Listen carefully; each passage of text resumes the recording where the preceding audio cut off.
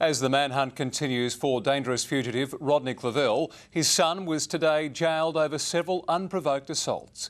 Daniel Clavell pleading guilty to the offences and blamed his father for his steroid use, saying it fuelled his violent crimes.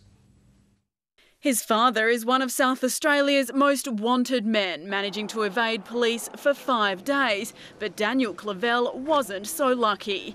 Today jailed for more than 3.5 years for a string of driving, drug and assault offences committed between August last year and January this year. In sentencing today, the 26-year-old's lawyer blamed his fugitive father for his steroid-fuelled crimes. My client had a fairly stable life until his father developed a drug problem. He hasn't been the best role model or support. The court heard Rodney introduced Daniel to steroids at 16 and encouraged his involvement in the Port Augusta prison riots when they were both inmates in 2008. The younger Clavell's more recent crimes involved 4 random violent attacks, including punching a 50-year-old man in a gym change room. He also punched a 67-year-old man walking along Jetty Road at Glenelg. You picked on perfect strangers and deprived them of their enjoyment of life or their feelings of safety, and then shocked them with unprovoked attacks. You took steroids for your own vanity. You knew they made you more aggressive.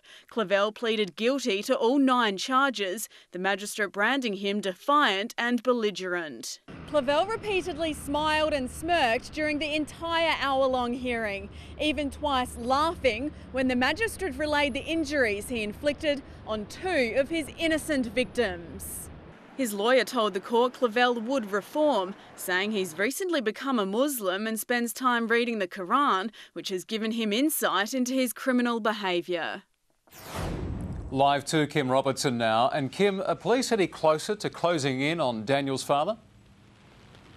Well, Brenton, Rodney Clavell remains on the run after dodging police now for 5 days. The 46-year-old is being sought for breaching a firearms prohibition order and illegal use of motor vehicles. Despite 2 schools being sent into lockdown and now dozens of raids across the Adelaide area, police have so far failed to uncover him. And and he is still on the run, and police are warning members of the public to remain vigilant, saying he could be armed and dangerous, and in no way should he ever be approached. Back to you. Thank you for the update, Kim.